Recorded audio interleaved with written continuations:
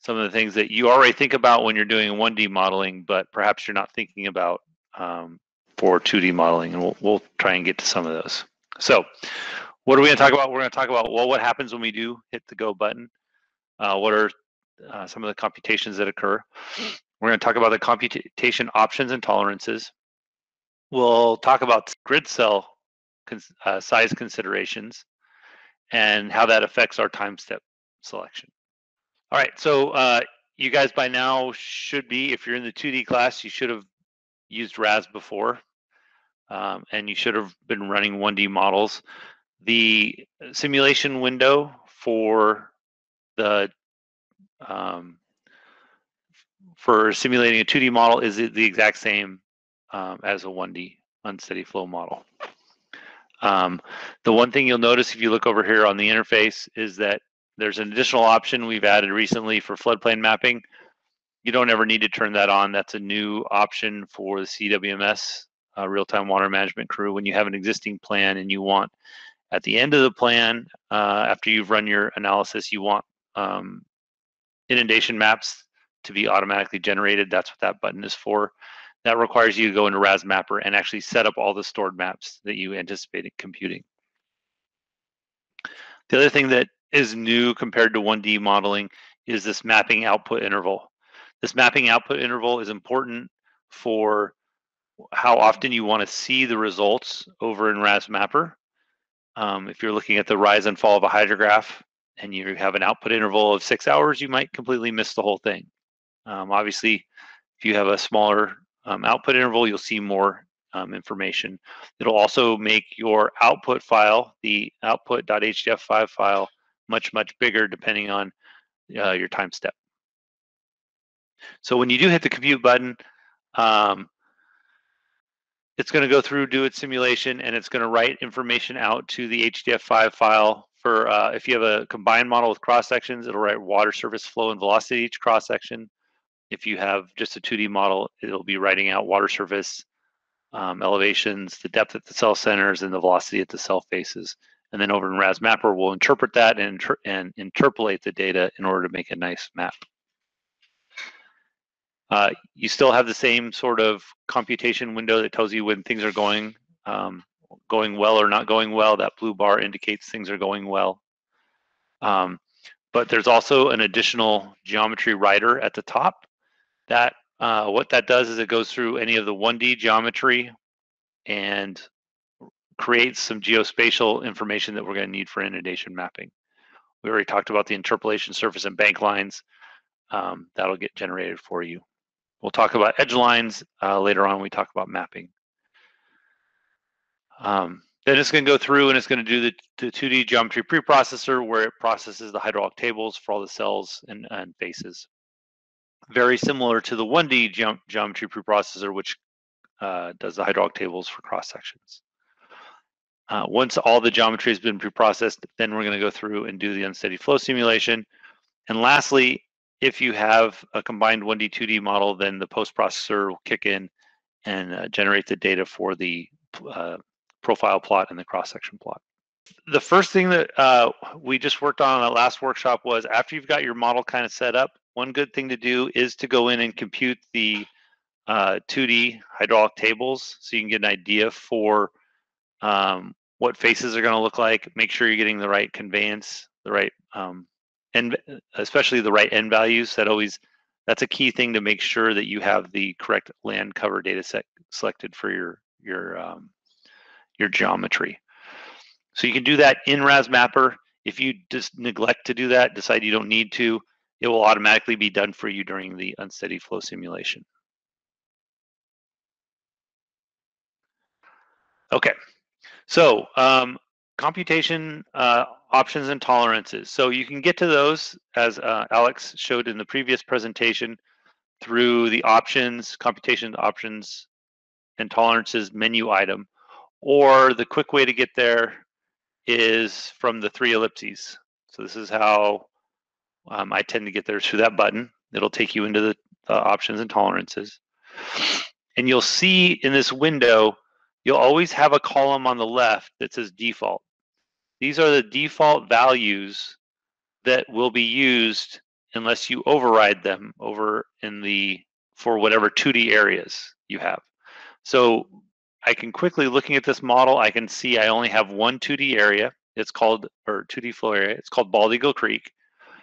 And as we scroll down here, there's very little options that are different than the default options. But we'll talk about each one of these as we go through. So just know that there's a default column and that the things you want to use, you have to actually set them per column per 2D flow area. So the first items are all things you guys should already be familiar with. These are all tolerances that you should be comfortable with from your 1D unsteady flow modeling and should have understood how they're going to impact your 1D model. So by default, theta is always left to a value of 1, meaning we're going to use the derivatives from the current timeline to solve for the equations. It's a more stable, provides a more stable solution to the answers. However, you lose a little bit of accuracy. If you set that down to 0.6, it'll use information from the previous timeline along with the current timeline for solving. We'll give you a little bit more accurate answers, but not as stable. So by default, we have that value set to 1. When do you go play with that? Do you do that right away? No, you do that near the end of your modeling experience when you have a model that's stable, you think is running right, and now you want to see the importance of ratcheting down the theta value. We got theta for warm up. Then we have the water surface tolerance. This is for the iteration scheme. We're estimating what we think the water surface should be for the time step. Then we solve the equations. And if our initial estimate is close to the final estimate, then we know we can stop iterating and move on to the next time step. We're going to keep iterating up to the maximum number of iterations, which is set at 20 by default. If we ever get to the maximum of 20 iterations, then we're going to pick the best answer that we got along the way, use that in the matrix, and then move on to the next time step.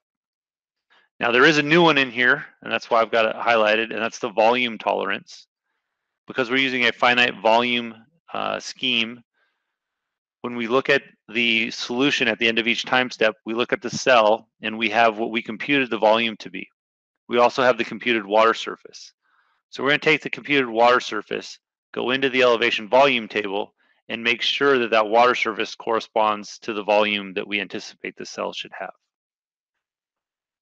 These are things that in general, I don't expect you to change very much. You might change theta and ratchet it down if you're using at the end of your modeling experience to see if that impacts your model. But in general, when you're just getting going, you won't be messing with these tolerances. Okay, that brings us to the equation set. We had a whole presentation on the difference between when to select diffusion wave or use the full shallow water equations. By default, the diffusion wave equation is set. Why is the diffusion wave set? The diffusion wave equation runs faster and it's more stable. And that's our primary goal when we're setting a model up, is we want it to run fast and we want to run stable and get us a set of answers that we can start to begin to do some investigation as to how we can improve our model, where we should make our cell size smaller, where we're clearly lacking good data, and so on, and then refine the model as we go. If we choose one of the shallow water equations, in the next release of RAS, we now have 2 different versions. We have the original set, which is faster, and then we have a new shallow water equation that's a more conservative form. It's more strict with the momentum and will give better answers. Where would you use this? This is typically like going to be for flume studies. And Gary will show you on the last day of the class some lab results where essentially you're doing a dam break analysis and you're just trying to track the very, very front of the flood wave a little more closely, and maybe at a hydraulic jump. But in general, we've found that the original shallow water equation solution that's faster is going to give us good enough answers for most river hydraulic conditions. Alex talked about the initial conditions time in the last presentation, but we'll just review. Initial conditions time is how long do you want RAS to hold the initial condition for the model to warm up and get your channel wet. So if you're trying to do it, some sort of detailed study for like a dam break, it's not really going to matter. It might a little bit because depending on the depth of the water, the flood wave velocity travels faster in deeper water. So it might make a difference. But the idea behind the initial conditions time is allow the model to warm up to the baseline conditions you expect to see. If you expect 1,000 CFS to be in a channel, you allow that 1,000 CFS to percolate through the channel before you open the gates, before the breach occurs, etc. And so this time is how long you're going to run the model for, so 4 hours. And then the ramp up fraction is how long it's going to take of this 4 hours to get to that 1,000 CFS. Where does that 1,000 CFS come from? RAS is going to look at the first time step of every inflow hydrograph and grab that flow. The ramp up fraction by default should be 0.1. We found it's been really stable and we can ramp it up really quickly. So in general, you should see this factor being 0.1 as the default. And then the ramp up, the initial conditions time is going to be whatever you think it takes to get water through your system to the baseline conditions. If we're just doing a straight 1D model or we're doing a straight 2D model, it's easy to come up with a time step. But what happens in the case when we have this combined 1D, 2D model, and we have these cross sections that we'll say they're spaced at about 1,000 feet, but then we have this 2D area where we have our cell size is about 100-foot cells. How do we control the time step? Is the same time step that we would use in the main channel for the 1D model with our 1,000-foot spacing, the same time step we should use for the 2D model. So let's assume you guys know the answer is no, otherwise I wouldn't be asking. So in the chat, why don't you guys tell me if I'm using a time step of 100 seconds in the main channel, what should my time step be in the 2D area if my cross section spacing is 1,000 feet, but my spacing in the 2D area is 100 feet? What do you guys think my time step should be? I'm looking and waiting. There we go, 10 seconds. Okay, good. Right, so the idea is if we expect to see the same velocities in the main channel as we see, and let's say we're using 10 feet per second, and we expect to see the same velocities in the 2D area, we need to be able to reduce the time step to satisfy the Courant condition.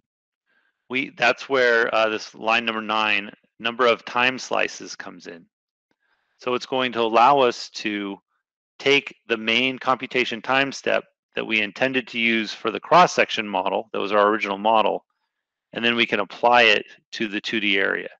And notice you can set a different value for any 2D area you've got. So it doesn't matter what cell size you've got and how many 2D areas you have, you can slice up the time step accordingly. Right, so those are the main ones you're going to use. There's another one that comes in handy sometimes called a boundary condition volume check. And the boundary condition volume check is handy when you have a combined 1D, 2D model, and you have a lateral structure connecting your two areas. So if you go back to this model, let's say we had a lateral structure connecting our cross sections with the 2D area, and we had a water surface that was overtopping the lateral structure. Well, the volume check looks and it says, okay, maybe the water surface is higher in the 2D area than the 1D model. The boundary check is going to say, do I have enough water to pull over the lateral structure for the time step that I've got, and without making the 2D area go dry? So it's am I going to dry out my 2D area and pull too much water out of the system over the lateral structure type of check. That helps with some of the oscillations you can get when you have a water surface that puts a lot of water in and they say, oh, I have too much, and then tries to put it back, but oh, it took too much. It often will help stabilize those type of computations. Okay, the next one that we should talk about is the number of cores. RAS is uses programmed so it can handle using multiple cores, and you can tell RAS how many cores you want to use. Now, if RAS is programmed to handle multiple cores, then most of the time you would think, I just want to use them all, right? And in general, that's probably going to be the right answer. This is one of those things where after you have your model up and running, take and run a couple different alternatives where you try 8 cores, you try 4 cores, and you try 6 cores, and you see which one runs the fastest. What we've found is that in general, running more cores will speed up your model. Okay, so in general, more cores is better. So here you can see a graph of inverse computation time. So this is really, really fast, 6 times faster with 16 cores than with 1 core. Okay, so if you look at this line, showing you the more cores we turned on, the faster things ran. But you can see here with these other lines, the model was running faster and faster and faster until you doubled the last little bit of cores, and then it slowed down. Okay. Well, each one of these lines represents different models. Based on these lines, and maybe the description down on the bottom, what do you think these lines indicate about the models that were being run? Anybody have any ideas? This is an Ohio-Mississippi model, so it's a fairly large model. And then these 2 middle ones are relatively small data sets. And then this bottom one is an even smaller data set. So for this data set is a really large watershed scale model that was a rain on grid model that had, let's say, a couple million cells or several 100,000 cells. So with a huge model, the more cores was really helpful, but with a smaller model, more cores didn't really speed it up after we got past 8. And that's because it takes processing time and computing power for RAS to split up the information to send all the different cores, and then get that information back, accumulate it, and then send it back off for the next time step, or however the computations are occurring. So the bus on the motherboard has to handle the moving the data around. And if the data set is really big, then it makes sense to break it up into bigger chunks and pass the data out, do the computations, and then assimilate it back together. If the data sets are really, really small, then breaking the problem up into a whole bunch of little problems takes more time than not breaking it up and just running it on fewer processors. Okay, so now, in general, I would suggest that more cores is going to be better for you. You'll need to run it to test it. But when you start looking at these smaller models, now we're looking at, this model might have taken 4 hours to run with 8 cores, or 3.5 hours to run on 16 cores. I'm not sure if the math is right there. But the idea is we would have saved an hour or 30 minutes by adding more cores. We start looking at these smaller problems, the difference is, well, the model took 60 seconds to run versus 62 seconds to run. So yeah, it was a slowdown, but it wasn't anything perceptible. Okay, so if you're running individual models and doing your analysis, probably turning on all the cores is the right way to do it. If you're doing Monte Carlo analysis with the watt, where several minutes per run starts to add up, that's when you want to optimize how many cores you're using when you're running RAS. And again, going to be very model dependent, machine dependent, and you're just going to have to do a little bit of testing after you have a model that's up and running. Our grid cell size is going to be based on the land surface features of the terrain. We want to represent the terrain as best we can. We're going to try and control how water moves through faces. And faces are going to be achieved based on how we lay out break lines and refinement regions. So that's our first thing we're going to think about. The second thing we're going to think about is we're going to think about water surface slope. how quickly is the water surface and velocities, how rapidly are they changing? If they're changing very rapidly, then we're going to want to have smaller cell sizes in those locations. If things are changing not very rapidly, very slowly, then we can get away with larger cell sizes because the water surface just isn't changing. This is very analogous to 1D modeling. In steep reaches where things are changing rapidly, you might have water trying to go through critical depth. You need to have a lot of cross sections to capture that change in water surface and velocity. When we're doing modeling, we're going to always want to start with a large cell size and refine the model through iteration.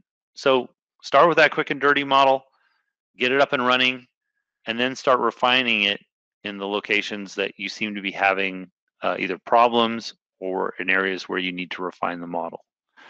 But once you have a little bit of a picture, if you really know where the floodplain is, that's going to help you identify how you can break up your model and direct water where it should be going. And lastly, just like in 1D, we had the analogy in 1D modeling, right? You had a model, you ran it, you wanted to see if your cross-section spacing was appropriate, you'd interpolate your cross-sections and rerun it. If the water surfaces varied very much, then you're like, okay, I need to refine my model in these areas. Such is the case with a 2D model. You're always going to run your model, get it up and running, having good results, and you say, okay, well, what if I double my cell size or half my cell size? Halving my cell size is going to greatly increase my runtime, but do I need to do that anyway? Or can I get away with a little bit less refinement? So you're always going to have to test your cell size by running another plan or comparison. What time step are you going to select? Well, your time step is going to be based on firstly, it's going to be based on the equation set that you choose. Right now we have diffusion wave approximation or the full shallow water equations.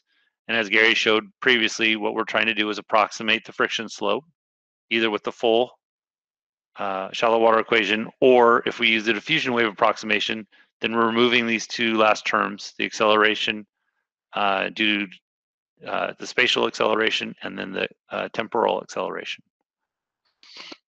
So first, what equation set am I looking at? Secondly, or maybe firstly, the time step is we'll look at what is the velocity of the water in the cells and what is the time step. Okay, so we're trying to satisfy the Courant condition, and then how we're trying to satisfy the Courant condition is going to be based on the equation set that we're using.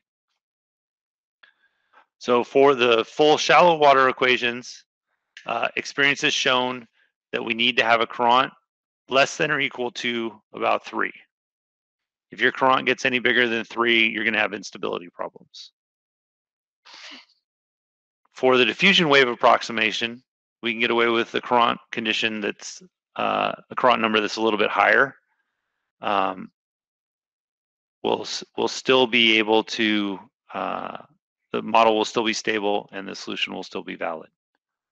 Okay, but for the full shallow water equations, we like to keep the Courant condition around 1.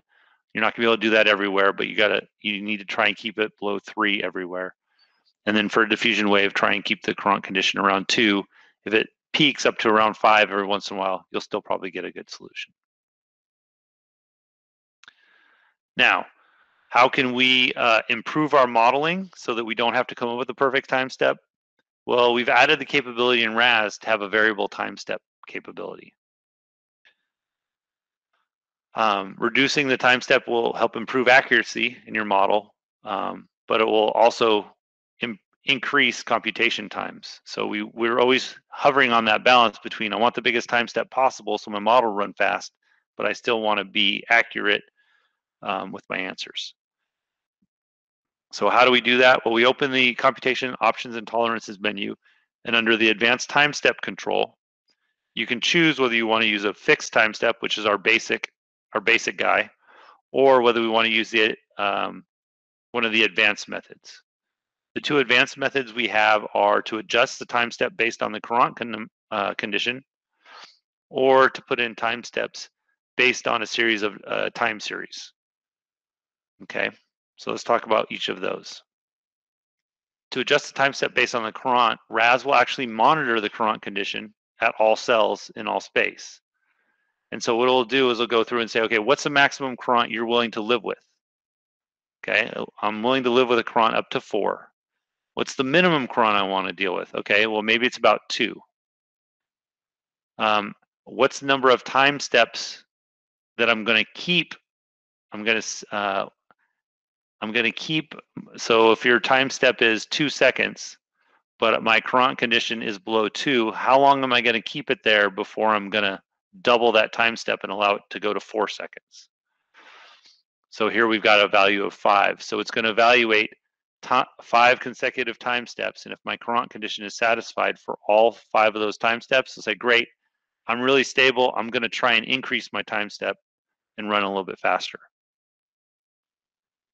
And then how many times are we going to allow you to either double the time step, go bigger, or reduce the time step and go smaller?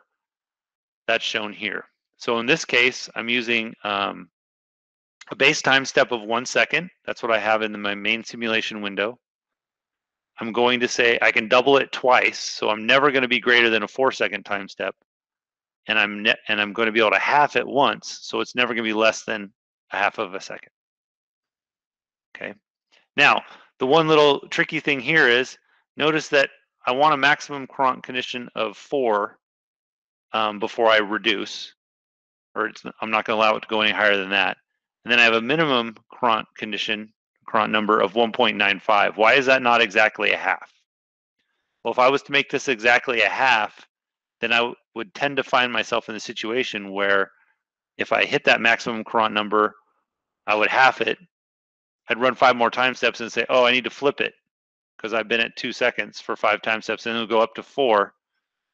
The current would be up at 4, it'd run it for 5 time steps, and it would keep flipping back and forth. And that's not really the stability that we're looking for. So we want to make sure that the minimum current number is less than half of the max, not exactly half. Now, when it comes to the mapping output interval, the adaptive time step, so that's one of these time steps, one of these, whether it be a half or a second or 4 seconds, whatever time step RAS thinks you need based on its doubling or halving the time step, it always has to be an integer value of the mapping output, because eventually we're going to be sending this out to an output file. So if my output interval is 10 seconds, any computation interval has to be a multiple, has to be divisible into 10. Okay. So here you can see we might have needed to reduce the time step from whatever we're doing. 1.25 goes into 10, but let's see, what's one that would not? 1.5 would not work. So if I was at 3 seconds and I halved it to 1.5, 1.5 does not go cleanly into 10 seconds. So that would not work for a time step. The time steps that are used will be reported to you as they get changed along the way.